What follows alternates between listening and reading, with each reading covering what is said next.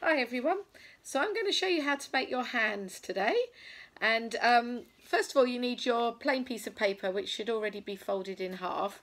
And you're going to put your hand on it like that, so that your thumb and that finger there is lined up with the fold on the paper. Then you're going to get a pen and you're going to draw around it like that. Okay.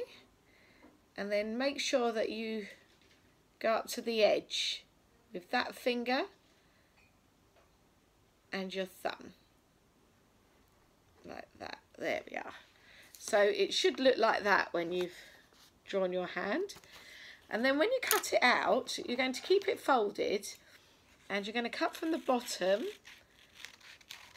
like this, and where the thumb is up to the fold, but you're not going to cut the thumb out there.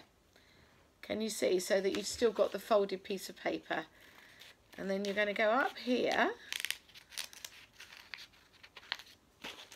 and round and do the same thing with that finger, so that you've got two pieces where it's joined on by the fold.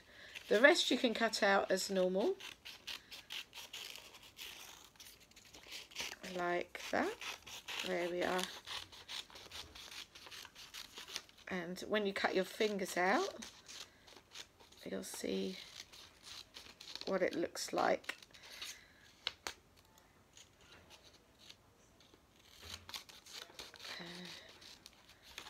There we are. Okay, so when you've done that, then you're going to unfold it, and you'll see that you've got two hands, and in the middle is like a love heart. It's like a heart, and you've got some red paper that you can cut out and stick onto the back, so that you should end up with something that looks like that. So you can see the hearts in red there. And then you can decorate it. You can write your name on it, or I've written my name and I've written Jesus, and I've put Jesus died for me because he loves me, and I believe he is alive now, because we're remembering the story where Thomas didn't believe Jesus was alive until he'd seen him and seen his hands. So this will help us to remember the story. But you can decorate it. You can just put some nice pretty colours on, or decorate it how you like. So I hope you enjoy making your craft, and I'll see you next week. Take care. Bye.